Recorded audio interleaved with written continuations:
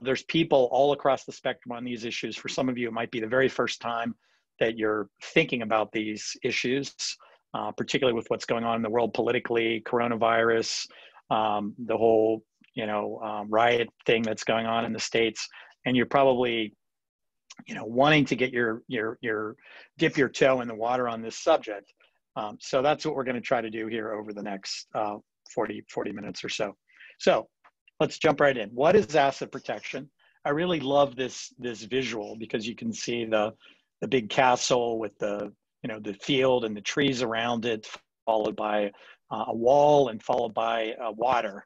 And you can imagine how hard it would be, to get in an unnoticed way to that house. And let's say you were trying to burglarize it. It certainly would not be the low-hanging fruit. So what is asset protection? The simple answer is protect what is yours, okay? Lots of other people want to talk about, making money, how you can, whoops, I'm getting ahead of myself here. Let's see, can we get backward? Maybe Joe, you can help me. I don't know. There we go. There's some backward. Ivan told me that I might, I have a trigger finger that's a little bit too fast here. Sorry about that. So anyways, there's a lot of things that can comprise asset protection. And so for some people, it could be a very complex structure, could be, trusts and foundations layered with corporations, and, it can go on and on and on in multiple jurisdictions. But for some people, just taking your 16-year-old daughter's credit card away from her, that's asset protection as well, right? So it's different for everybody depending on your risk profile, your family, what are the threats that you perceive, are all your assets invested in dollars versus, maybe a broader basket of investments. So everybody has a different take on what is asset protection. But let me also start by saying what asset protection is not.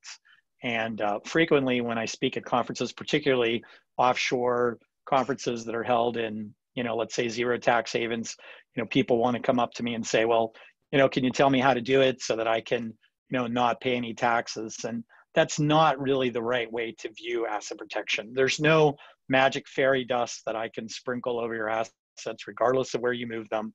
Particularly for Americans, the US government taxes you based on your citizenship, not based on where you live. Most other countries tax you based on where you live. So if you're a German, but you don't live in Germany, you don't pay German taxes. In the US, that's not the case. They tax you on your worldwide income. Doesn't matter whether you live in, in Pennsylvania, where I live, or in Germany or Singapore. The US government is going to tax you. So I want to emphasize that asset protection is not a scheme to evade taxes, okay? I don't think anybody on the call here would look good wearing one of these orange jumpsuits. I like the orange sunset behind Joe better. It looks, it's a much better color orange. Okay, so again, it's not about evading taxes, but even still, a lot of people come to me and they have this idea that, what we're doing is we're playing a game of hide and seek. We're trying to just hide these assets and nobody's going to find them. That's kind of their initial mentality. But sort of like these children here, they think that you can't see them because their eyes are covered, right? That's the way asset protection planning is. I mean, we live in a very, very transparent world.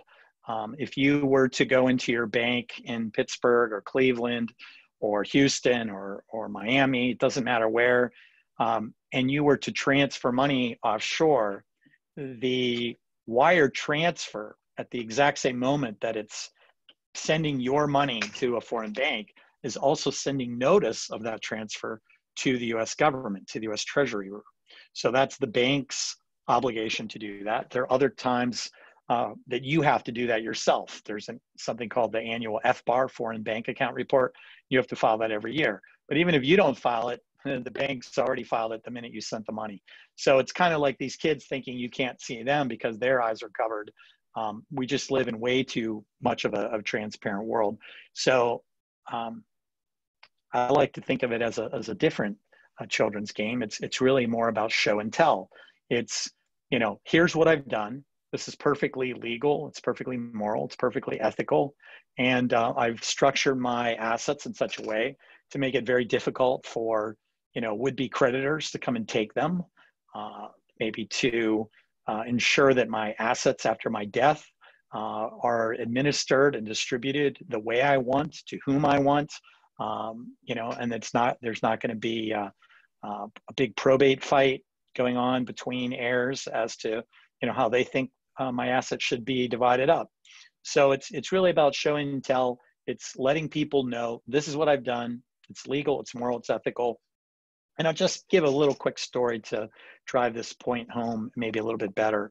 When I was first starting out, was probably just not much older than Joe is now. Was one of my first law clients, and we were setting up a trust that happened to be in Belize. This would have been in the early 90s. And the particular client was a physician. We set up he sold his practice to the University of Pittsburgh Medical Center, his personal medical practice. And that was sort of his exit strategy.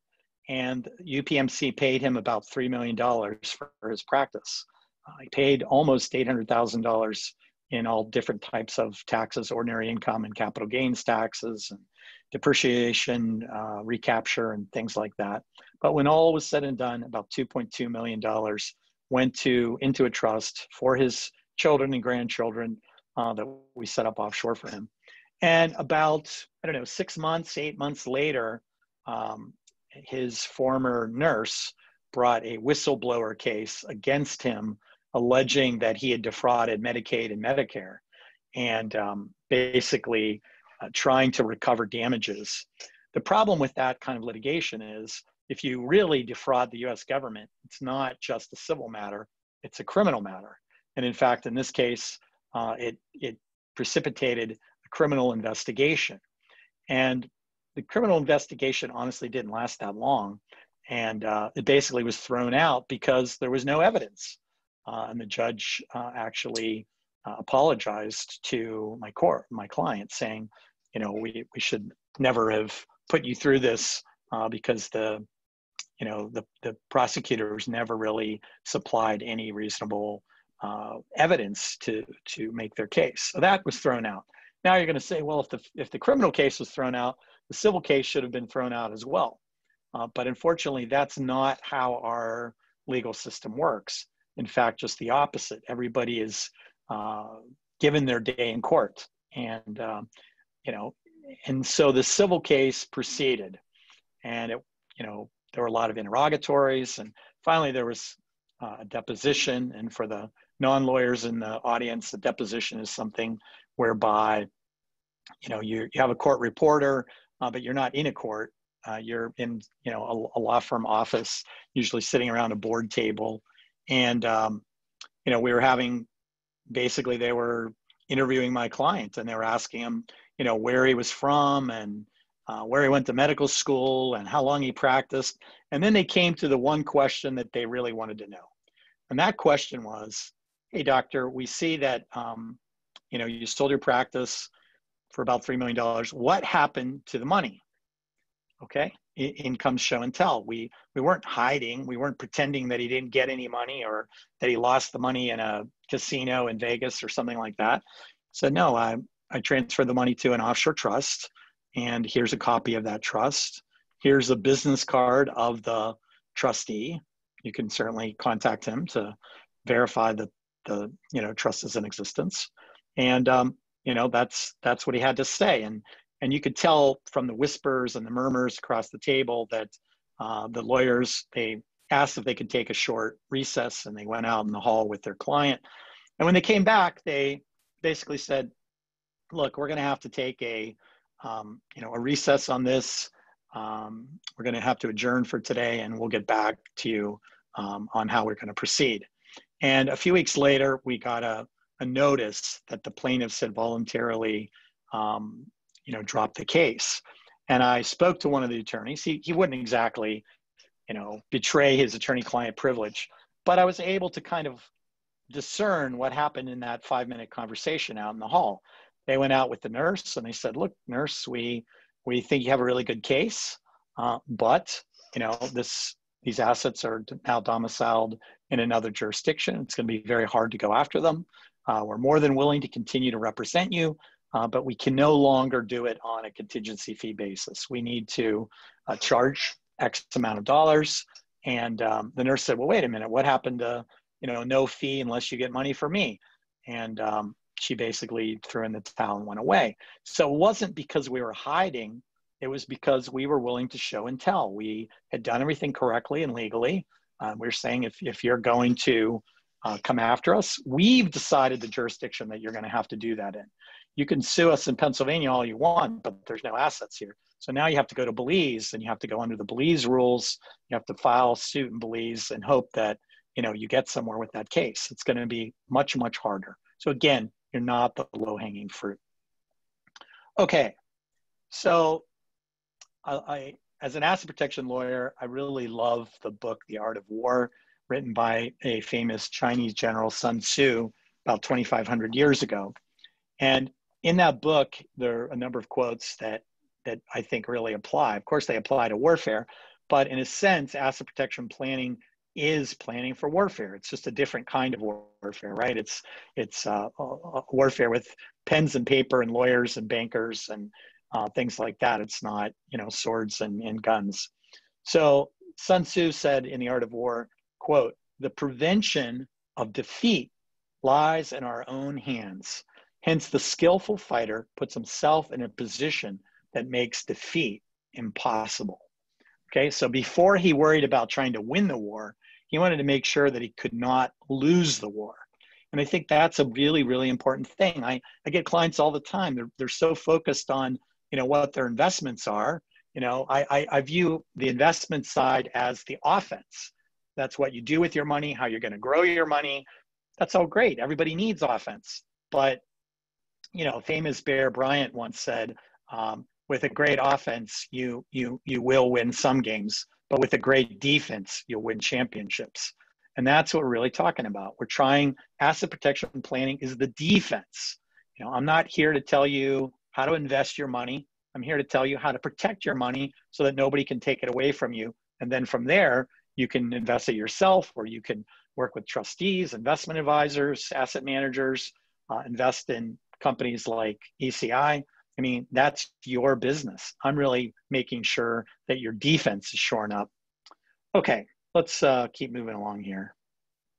So that sort of is the end of my question one, which is, what is asset protection? Why do we do it?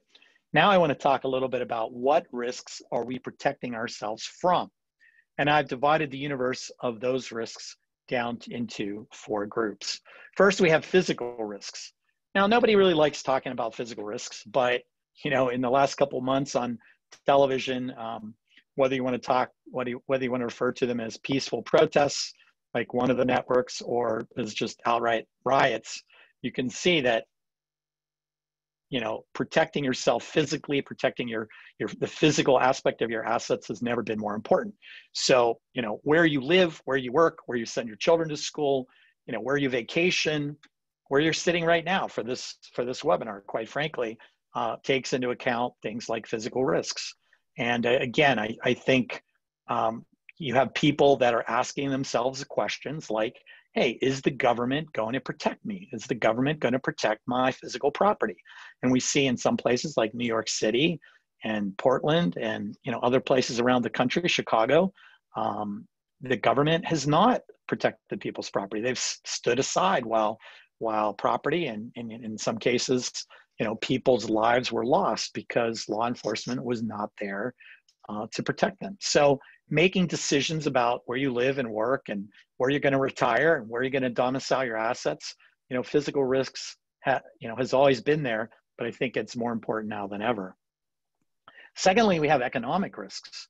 And particularly for my American clients, it's really hard for them to get their head around this concept, because most people think, well, if I'm diversified in my investments and I have stocks and bonds and mutual funds, maybe a little real estate, I'm well diversified, and your investment advisor is going to tell you that. But that's diversification within a basket which happens to be the US dollar basket.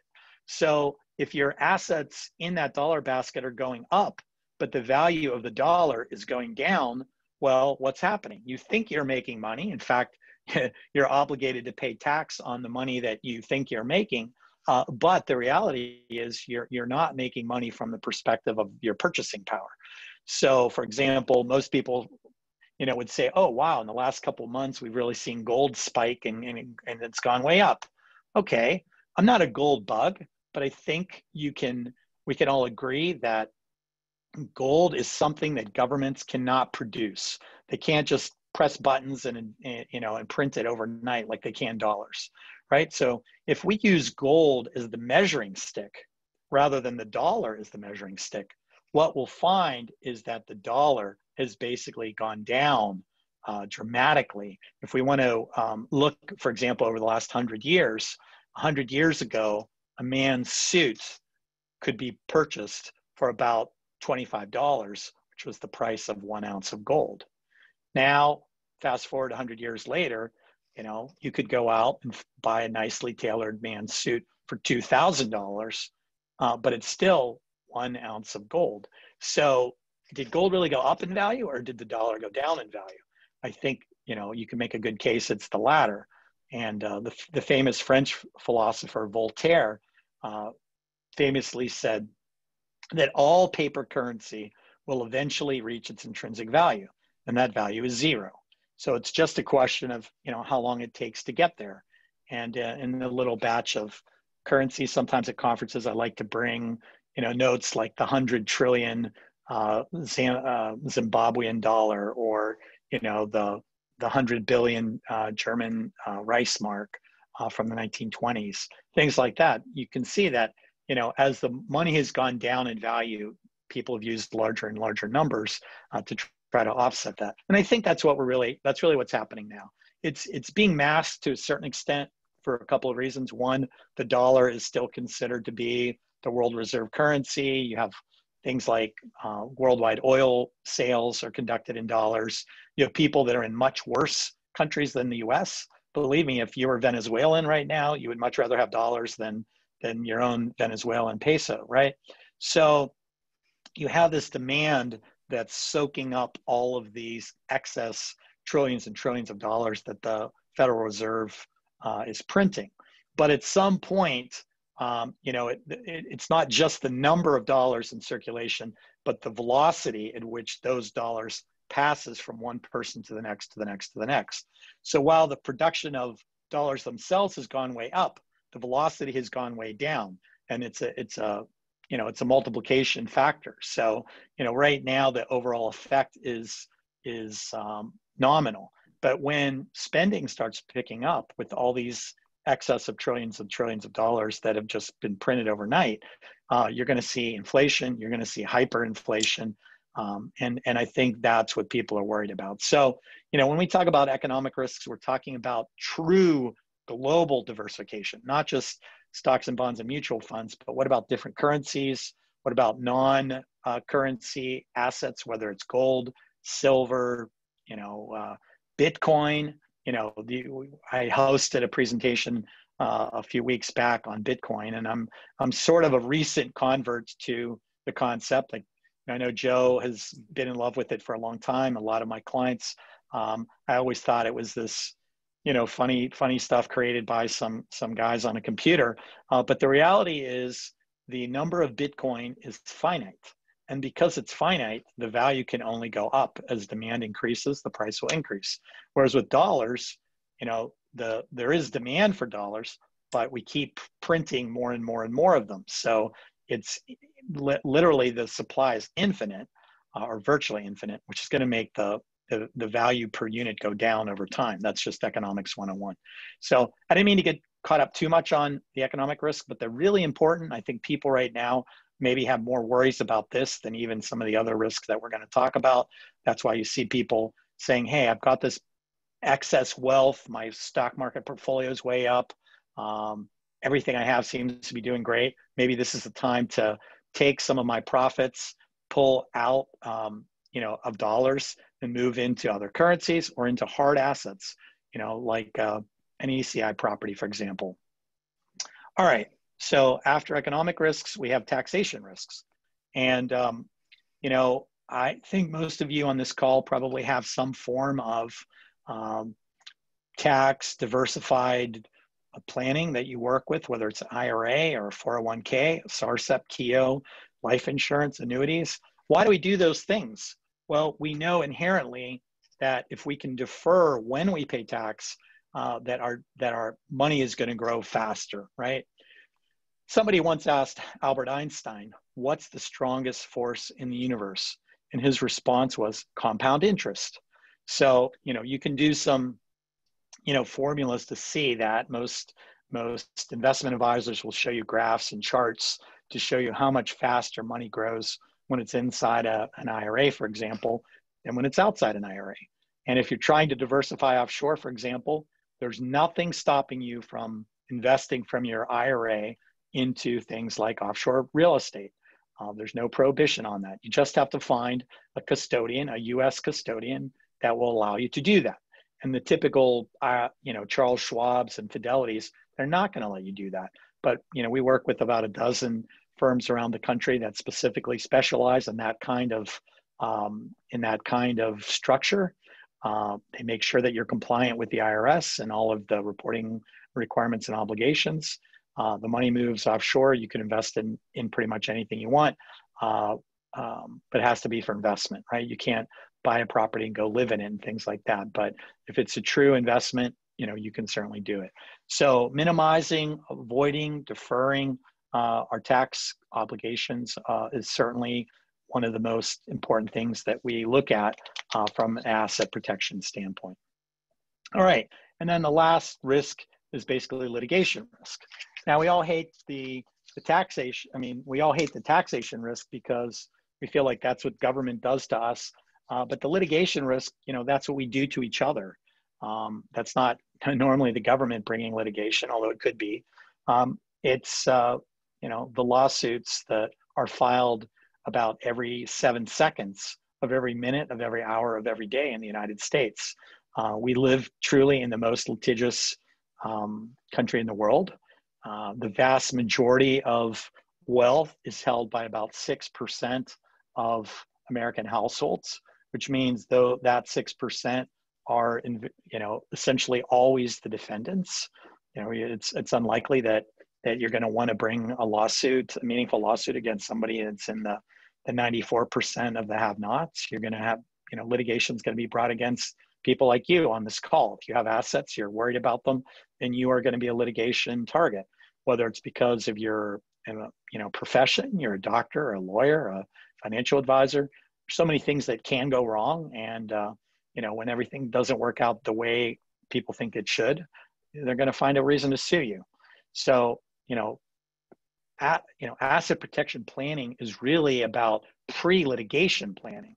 And if we do our planning correctly, create the right structures, put them in the right jurisdictions, what we're essentially doing is we're jurisdiction shopping to make sure that our assets are located in the jurisdictions that are the most friendly, that are where it's the hardest to, pierce those corporate and trust structures and go after that assets. So while my firm has worked literally all over the world in all different types of structures, there's probably about a half dozen countries that rise to the top as being, the strongest from an asset protection standpoint. So we have countries like Panama, for example, Belize, the Cook Islands, Liechtenstein in Europe, Switzerland, Singapore. These are the types of countries that we tend to create structures in because, again, we're jurisdiction shopping for places where you're going to have the upper hand if you have to defend yourself. In many instances, I would say in Belize and the Cook Islands, specifically those two jurisdictions, in many cases, there's a statutory bar about even bringing litigation against an asset protection trust created in that jurisdiction. So once I move the funds there and create the right kind of legal structure, you don't have to worry about being sued anymore, which is, for a lot of people, they can sleep a lot better at night because they don't have to worry about that.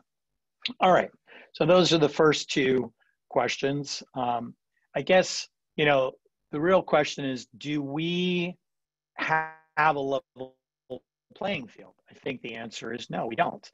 In the US, we have a pro-plaintiff system. We have a, basically black male, green male system where, the nuisance value of settling a lawsuit is around $50,000 or more.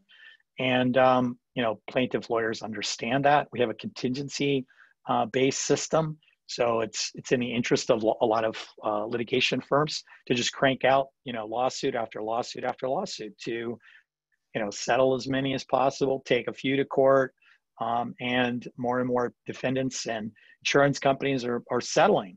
But by doing that, we're driving the cost of everything higher.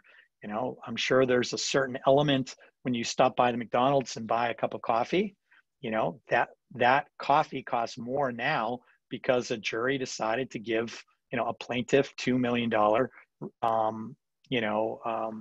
award for them spilling their own coffee in their lap because they said McDonald's made the coffee too hot. Okay, so it sounds great for that person that got the 2 million, but we all pay for it. And the excess costs of litigation find their way into everything. Every product, every consumer product you buy, every service that you buy, medical costs now. I just read something recently that when you buy any kind of medical service, that basically about half of that cost is associated with the administrative and legal aspects of administering healthcare and not the actual healthcare itself. So we've gotten to the point now where we're paying the lawyers, the MBAs, the administrators, the PPOs, the HMOs. We're paying all of that organizational stuff. We're paying them more than the actual doctors and nurses that are performing the actual health service. So again, litigation is driving up all of those costs. And so we don't have a level playing field. All right, so why international asset protection? Well, here's a couple of quick things I'll just mention. First, no recognition of US judgments. What does that mean? That means if somebody sues you in your home state and they get a judgment against you, and then they take that judgment to one of the jurisdictions I just mentioned, like Belize or like the Cook Islands, and they say, hey, court, we've got this judgment. We'd like you to enforce it for us. The foreign court is not going to do that. Now, in the US, the various state courts will do that. So if somebody sues you in Pennsylvania and they get a judgment against you and they find out you have assets in Texas, they can bring that Pennsylvania judgment to Texas. They don't have to relitigate the case. They just, bring the judgment, and a Texas court will enforce that judgment. A foreign court and a foreign judge will not. Secondly, a bright line test. What does that mean? That means that a lot of jurisdictions, like again the ones I've mentioned, it's a very straightforward analysis, and that analysis can be as simple as what came first, the creation of the legal structure or the lawsuit. If my trust in the Cook Islands is dated one day before your lawsuit, well, then the plaintiff's out of luck. They're not going to be able to go after those assets at all. If it came one day after, in other words, if the lawsuit came first and then you ran out and set up a trust, well, you may have some problems. You get into some concepts called the statute of frauds. But again, some jurisdictions have eliminated the concept of statute of frauds.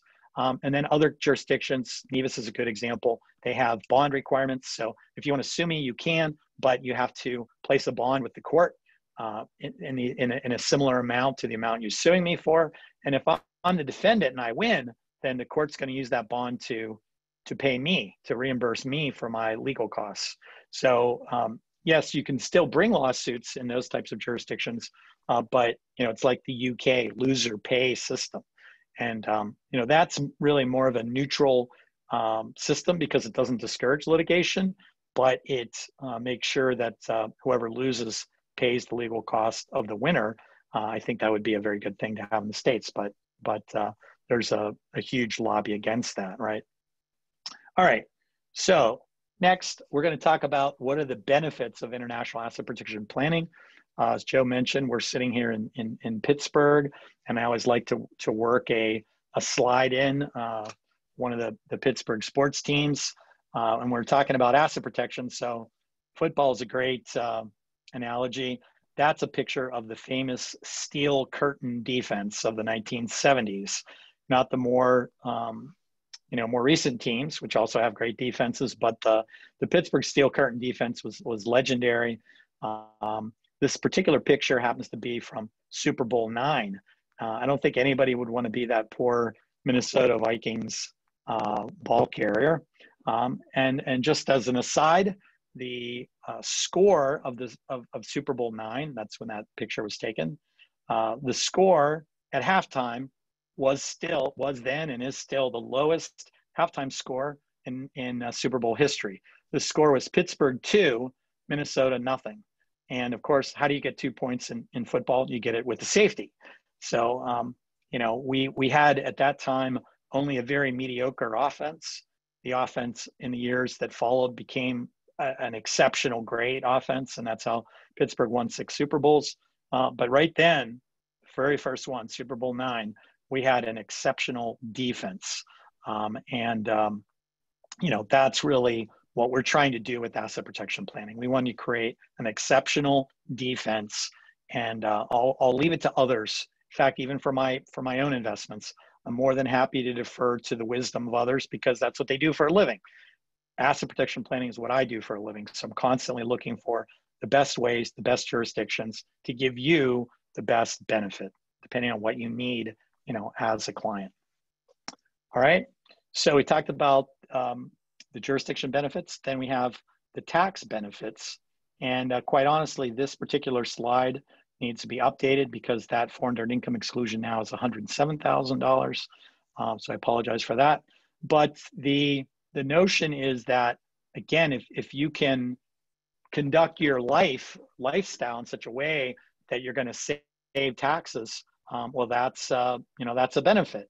And if you live and work outside the United States, you can qualify for this particular section of the Internal Revenue Code, which refers to the foreign direct income exclusion.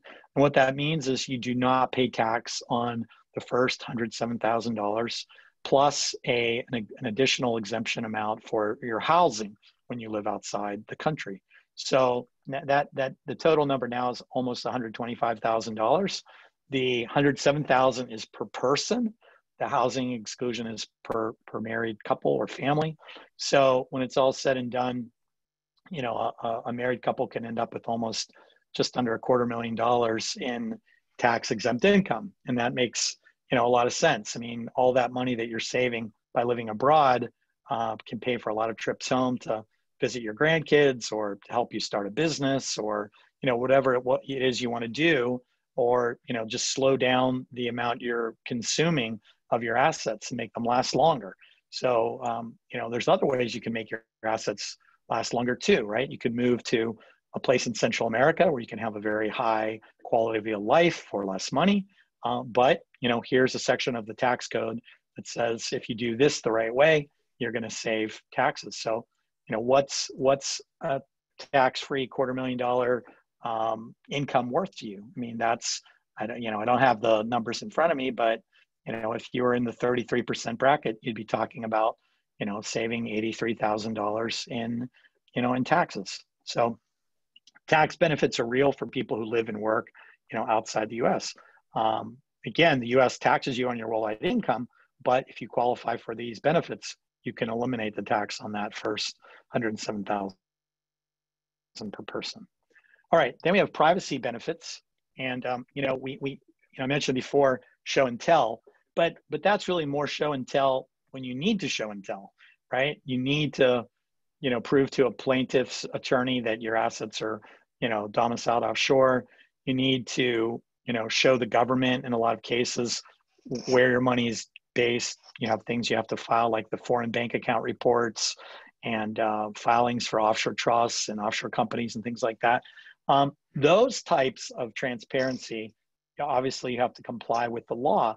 But when it comes to everybody else, I'm talking about, disgruntled, ex-spouses or, ex-business partners, all the X's that you can imagine, you don't have an obligation to tell them where all your assets and your money is. So privacy is very important. So we've got corporate secrecy laws in some jurisdictions. We've got trust and foundation laws where it's not public information, who's created these types of legal instruments or who the beneficiaries are. So if you want to create an asset protection trust for your children, for grandchildren, and give it a fictitious name, nobody needs to know that you're the person that set up the trust or that they're the recipients.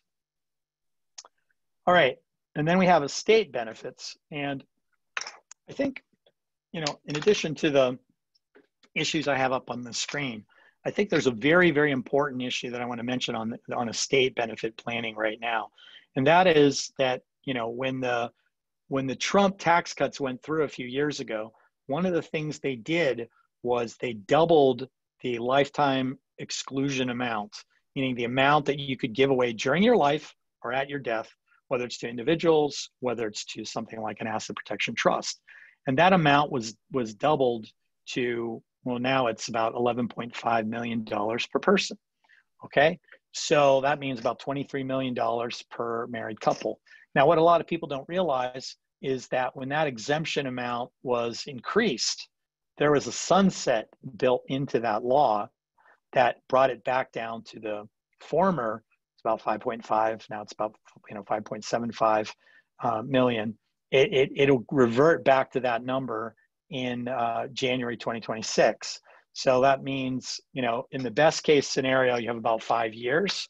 But a lot of people think that will be one of the, pieces of low-hanging fruit that particularly if a Democratic government comes in, they'll be looking for other sources of revenues, and eliminating that federal exemption amount for gifts and estate tax.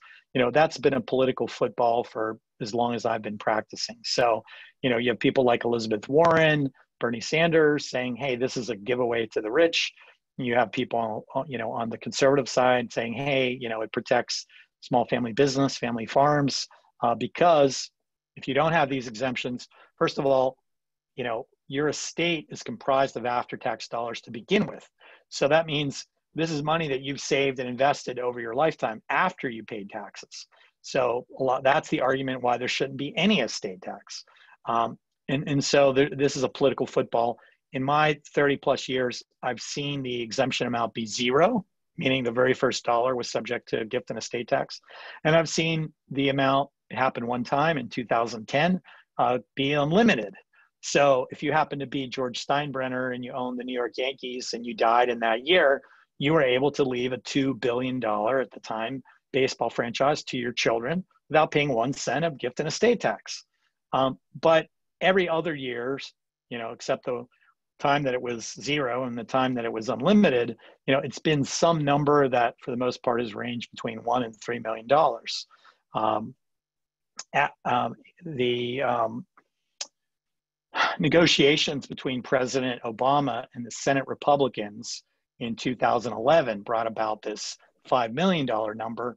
And a lot of people said that was because the average net worth of a US senator was $5 million. And that's how they came up with that number. I don't know if that's true or not, but it's a good story, and I'm sticking to it. Then President Trump doubled that amount, plus there's been, it was indexed for inflation. So that's how we ended up at 11.5 million. I would say other than the year that it was, that it was unlimited, 2010, we're now at the very far edge of where I think the exemption amount can go. And what that means is there's only one way for it to go, and that's back. The pendulum's going to swing back the other way. So a lot of people are looking now to create these types of structures to gift, a certain amount of money that they feel comfortable with. In some cases, it's up to their whole exemption amount. If you are fortunate to have that much money, you can move up to $23 million to a trust. If you don't have $23 million, you only have $5 million, you can move that amount. And if the later in 2021 or 2025 or 2026, whenever the exemption amount decreases or goes away, you'll be fine, because the tax consequences accrue at the moment that you do the transfer. So if you do the transfer in 2020, the tax consequences accrue in 2020. Right now, those tax consequences would be zero, and then you don't have to worry about it in 2021. So I didn't mean to go off on a tangent, but I think that's really important. It's very timely based on where we are. You can see some of the other benefits offshore, like elimination of the rule against perpetuities, meaning you can leave assets in a trust for forever. You can create what's called a dynasty trust and have a trust go on for many, many generations, particularly if you have a beautiful estate. I just read about a vineyard estate in France that is being operated by a family now for 18 generations. So imagine that happening in the States. It would be virtually impossible. It's hard enough to get things to go one generation or two generations from the founder of companies and the holder of assets. But to imagine them staying intact 18 generations, that's just incredible. So these jurisdictions are designed to give you maximum control from beyond the grave. That means you can decide, who gets what, where, when, and how, basically forever. You can decide, people get money for school or they don't, or they get money to help with a business or they don't, or they have to pay the money back or they don't. I mean, you can really decide how you want your estate to work. If we had more time, I could talk more about life insurance. It's still one of the best ways to grow wealth, both onshore and offshore, in tax deferred ways. And insurance is a pretty interesting perk because it can grow tax deferred and then it comes out tax free. And there are very few ways that you can grow an asset tax deferred and have it come out tax free. Life insurance is one of them. Of course, for it to work, you have to die. So it's not the right kind of planning for everyone, but for those who are really looking for true generational wealth transfer, life insurance is still used by wealthy folks. All right. And then avoiding probate and forced heirship rules. So I think I'm getting kind of low on time. I think this is going to be the last slide I'm going to talk about right now, Joe. Maybe another time I can come back and talk about the story of two kings if people want. It's really about the examples about great planning and terrible planning. But before I turn the controls back to you, I just want to mention some of the most common structures and strategies that I think your audience would like to know about. I've mentioned a few times trusts. We have revocable and irrevocable. A revocable trust is not really an asset protection vehicle at all because by its name, it's revocable. It's usually just set up to help people avoid probate, can be a way to keep the spotlight off your assets after your death. But it's not, if somebody sues you, it's not really going to protect you or taking advantage of the lifetime exclusion amount, as I was just talking about a little bit ago. So trusts, revocable, irrevocable, foundations, we have private interest foundations. We have, in the Germanic countries, we have things called Anstalts, which come out of Liechtenstein and are very interesting vehicles.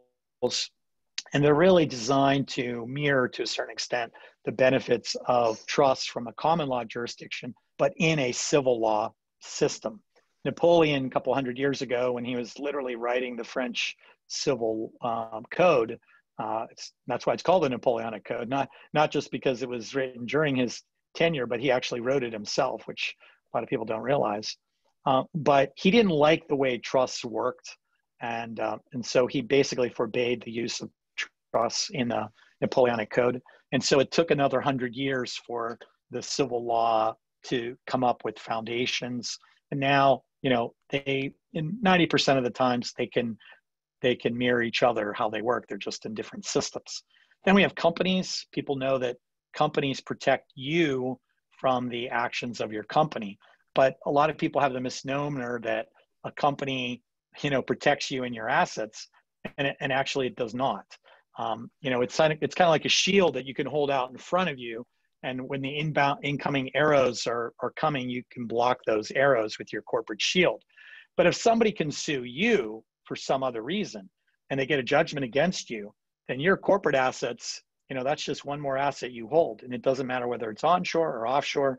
If somebody gets a judgment against you and you own a company in Nevis, they're just going to, or the judge is going to order you to turn over that company and all of its assets to the plaintiff if they get a judgment against you. So you have to know which types of structures need to be used in which situation. Insurance we talked about and the benefits of that. People always want to know about, well, what are non-reportable foreign assets? Meaning, what kind of assets can I put offshore that I don't have to report? And that to the government. And that list is, it used to be pretty wide, and now it's pretty narrow. And I think we're down to, just the last couple of things. One, in the precious metal complex, if you own gold, silver, platinum, palladium, you own that in your own name in bullion form, not in ETFs, not in, Perth Mint certificates, not in anything like that. But you actually have a vault facility, let's say in Switzerland, and you've got your, your gold bars stacked up. That's not currently required to be reported as a foreign asset.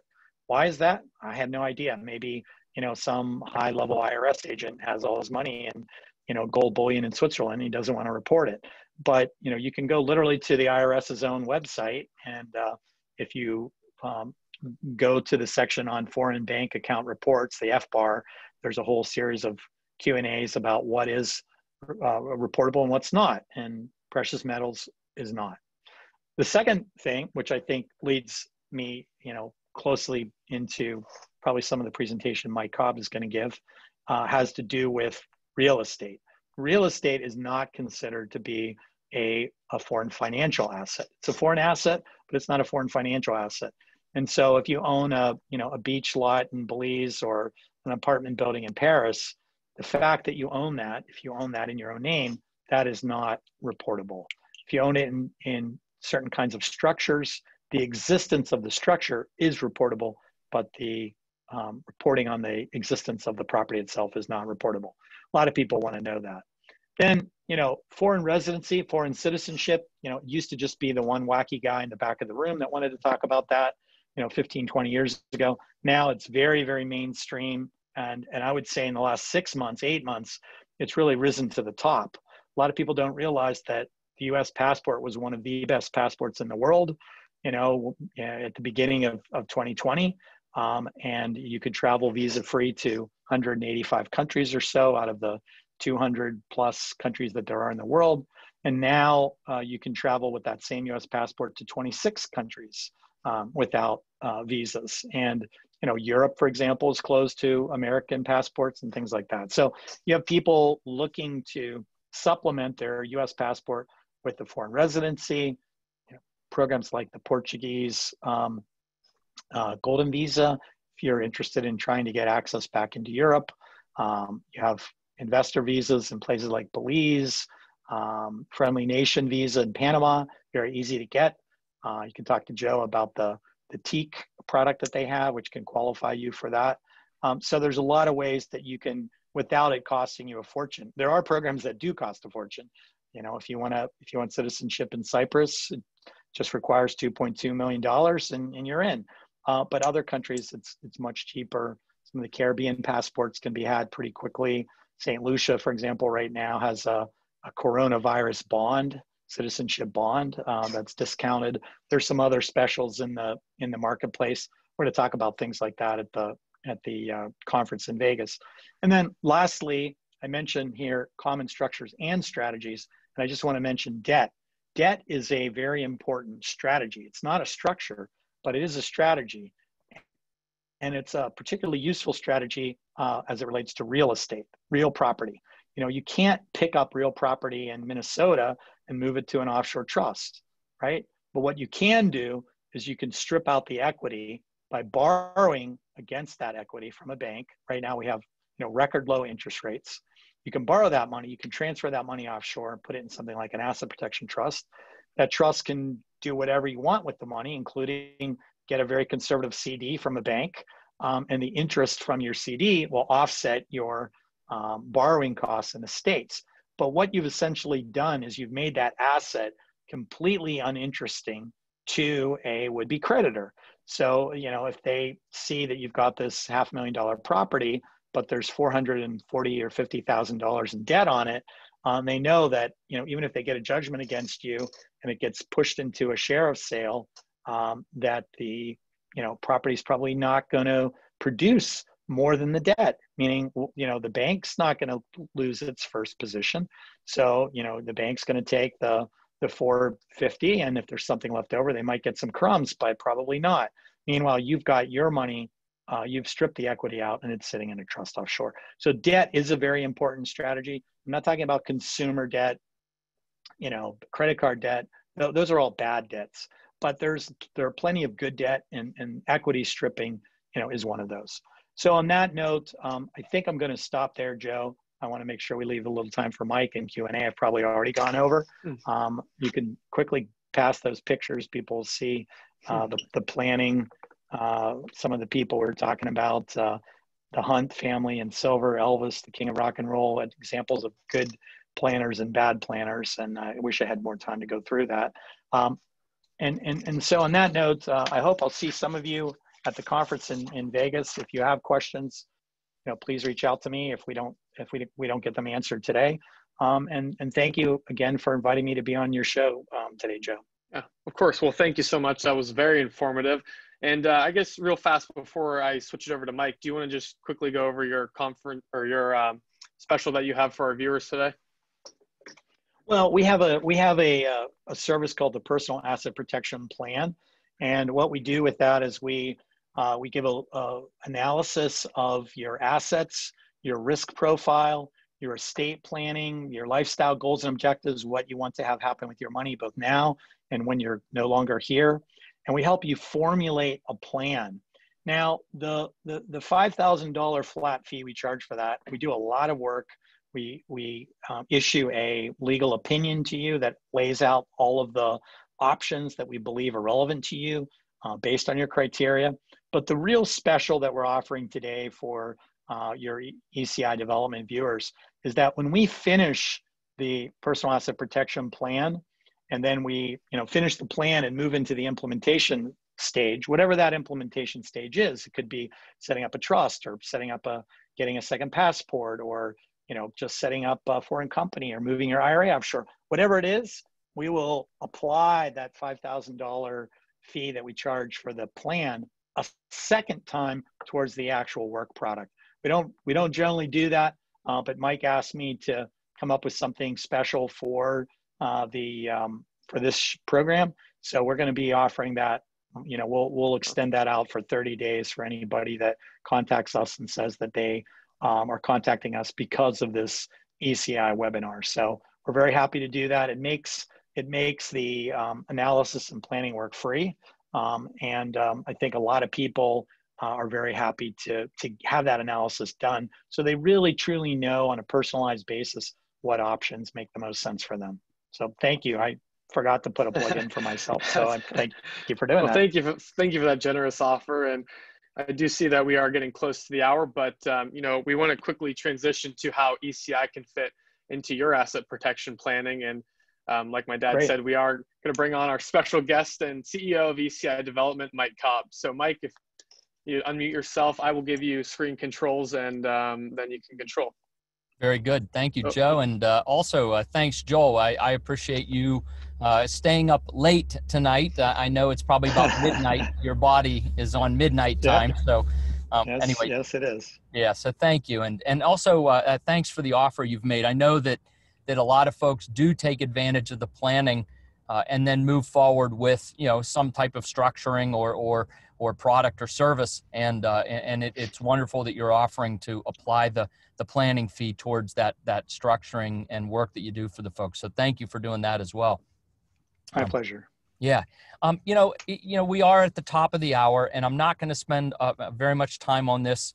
I try to be respectful, but I also, as Joel mentioned, that he's on the defense, right? It's his job to make sure that we have the right defenses in place, so we can, we don't lose the battle. We're gonna do what we have to do to stay in business and keep what's ours. It's interesting because as the CEO of ECI Development, that's really been our philosophy. We have now entered this month, October. We have now entered our 25th year in business, and it's largely based on this type of thinking, this philosophy that we're going to position ourselves so that we can stay in business for the long term. And yes, we've probably missed a few opportunities over the years to accelerate our growth by borrowing a lot of money or doing things that other companies have done. But as I look around the conference rooms where I speak, literally, well, this year, not so much, but up until this year, 30, 40 conferences a year, there are almost no developers in the Central and South American region that have been around for 25 years. And it's really this conservative posturing that has allowed us to stay in business and continue to serve clients as we have for now, 24 complete years. And because of this, one of the things that we've done as a strategy as a company is to look at what we call patient capital. We don't go out and borrow money because we don't know what the market's going to be like tomorrow. And we've done very good things with the company. We continue to serve hundreds and hundreds and hundreds of clients and now have for a long time. But the advantage to being this private company and being able to set our own destiny is that, we bring in shareholders. We bring in folks who want to be a part of a long-term company, see the value in what we're doing, and then deliver that value to consumers. And ultimately, as you can see in the third little bubble there, take the company public. And we've been at this, again, a long time. We are now looking at a 2023 IPO. So 3 years from today, taking the company public for a very, very nice return for our shareholders. And that's pretty exciting.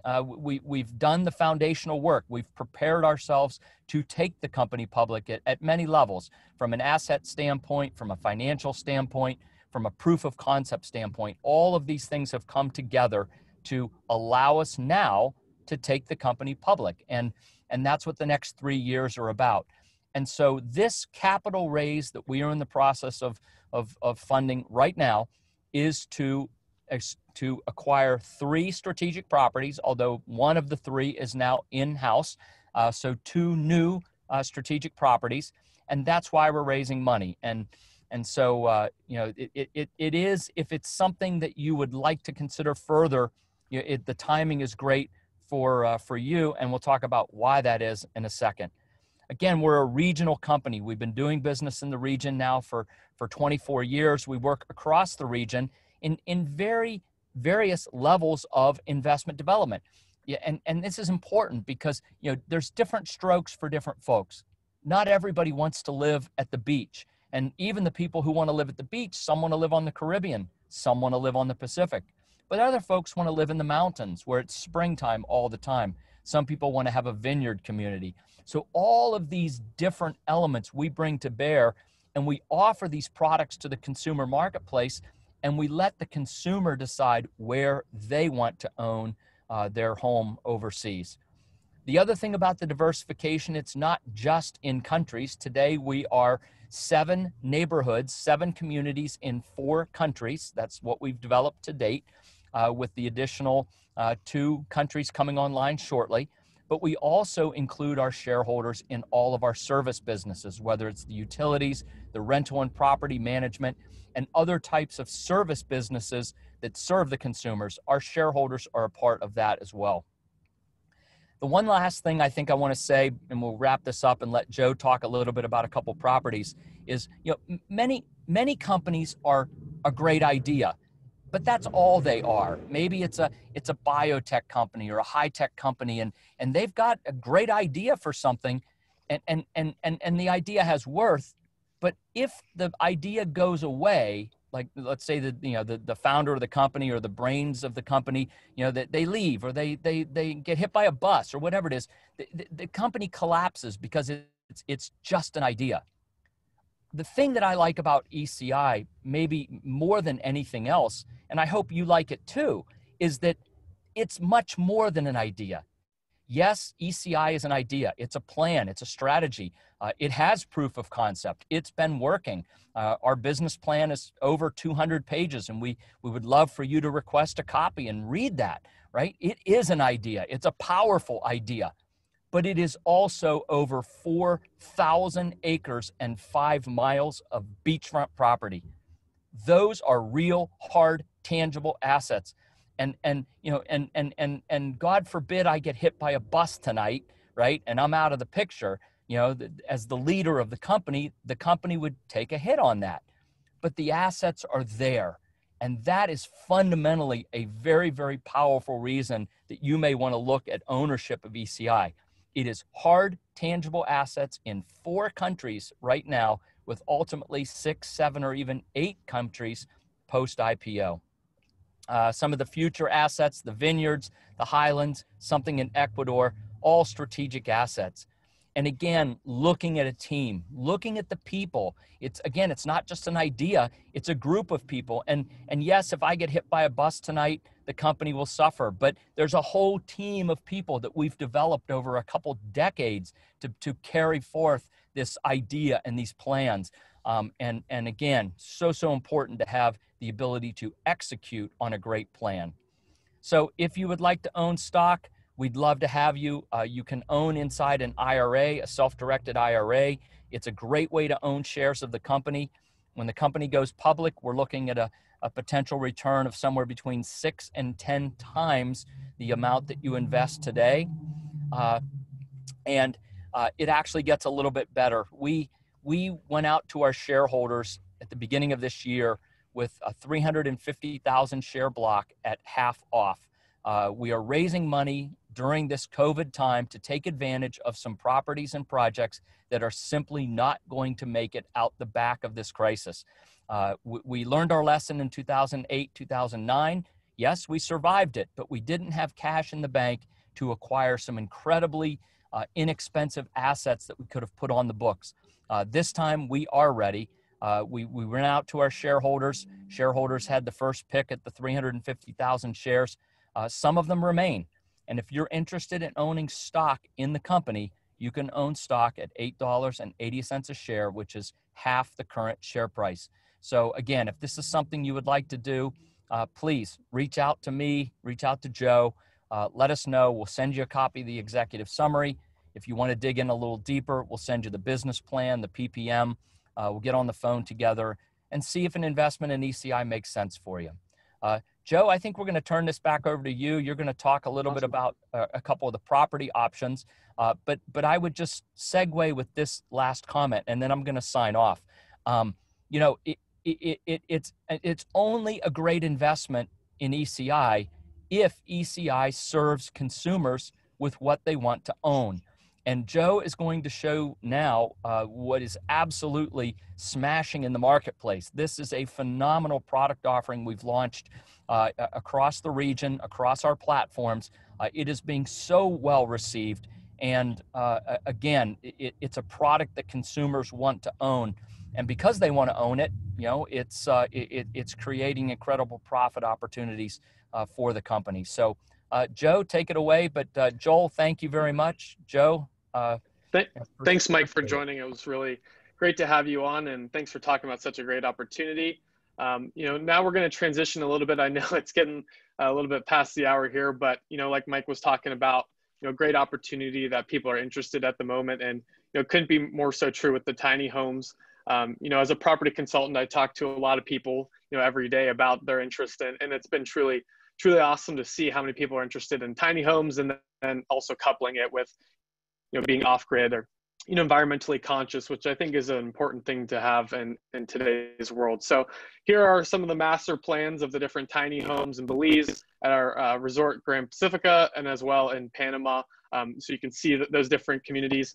I'm not going to talk too much in detail because we've already done webinars about each of these individually. So if you'd like more information about those, or if you'd like to request those webinars, send us an email at info@ecidevelopment.com. and we'll get those to you. But just to give you some ideas of what they look like, here are the renderings of the tiny homes in Belize. You can see that they're overwater bungalows. They also have the solar panels, so they're, have that ability for the, solar power, which is awesome. Here is the recreational area for people to hang out. So if you're, tired of sitting in your tiny home and you want to, enjoy the pool, the restaurant, all that stuff, you can do so, in the recreational area.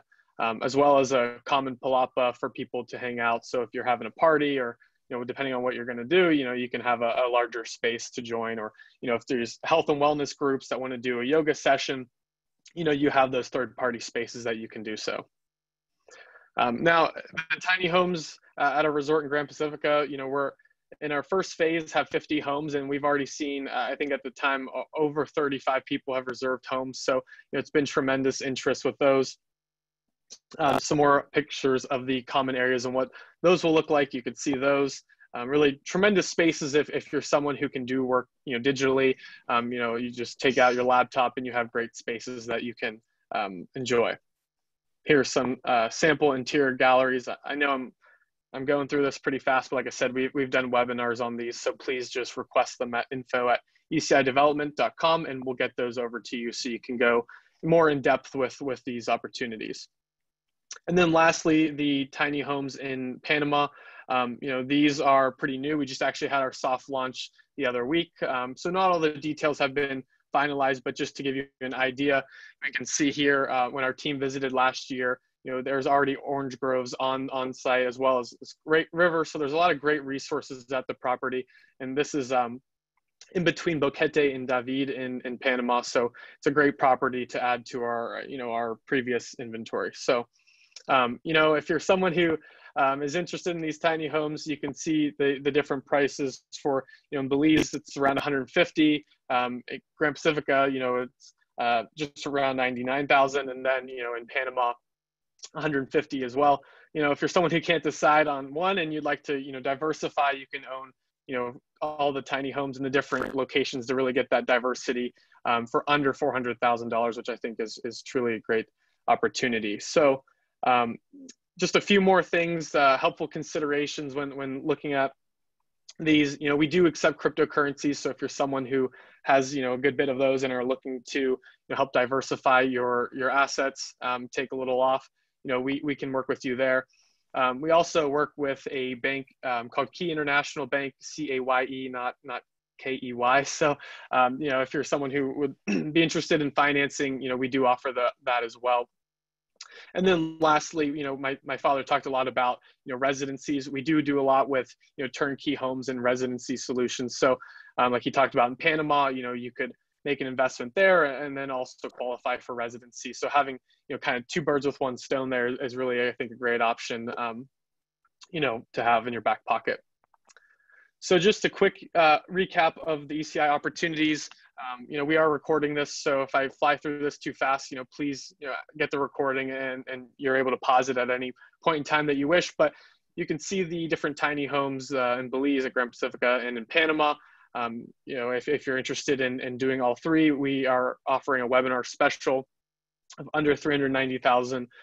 So there's that, as well as the stocks that Mike was talking about. And if you would like any more information about any of those opportunities, please, like I said, send an email to info@ecidevelopment.com at the bottom of the screen there, and we'll get back to you with anything you're requesting. And then just a quick recap of my father's opportunities. If you have any questions and would like to get in touch with him specifically, please email nagel@ecidevelopment.com, and you can either get some of those free reports or that special that he has put forth to our audience. Just make sure you mention Nagel ECI in your email to him. That way he can know that you're one of our viewers, and make sure you get that discount that he talked about. So Dad, maybe real fast, you could chime in a little bit about the conference that you guys are hosting coming up here. Sure, happy to do it. And again, apologize for my comments running so long.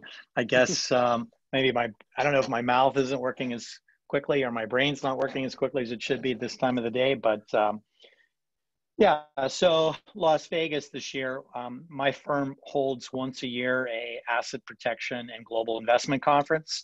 It's really my A-list. I invite really the top people from around the world that I interface with, whether it's lawyers, accountants, bankers, real estate people, gold. I really have a whole spectrum of great speakers. This year we'll have a lot of extra political speakers because of the election, sort of interpreting the election for us. And for the first time ever, we're going to do this conference in the United States. The first 23 years, we've held it in Belize, we've held it in Turks and Caicos, we've held it in Switzerland, we've held it in Austria.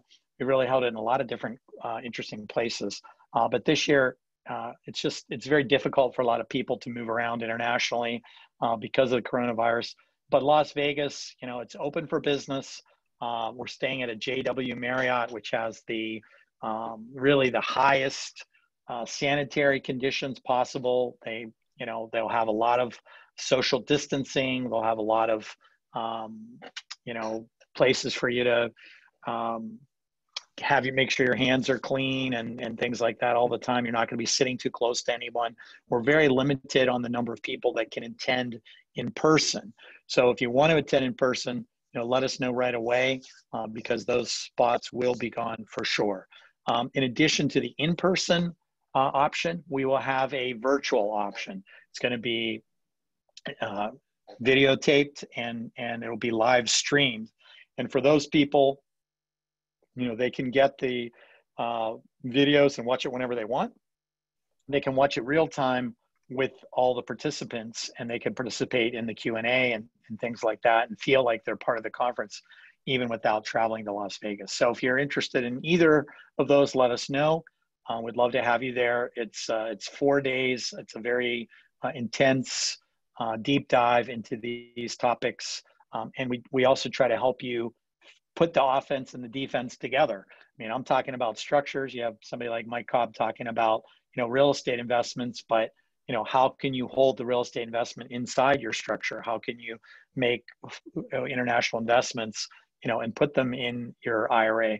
We really try to help you go from A to Z with that. And we have really some of the top speakers.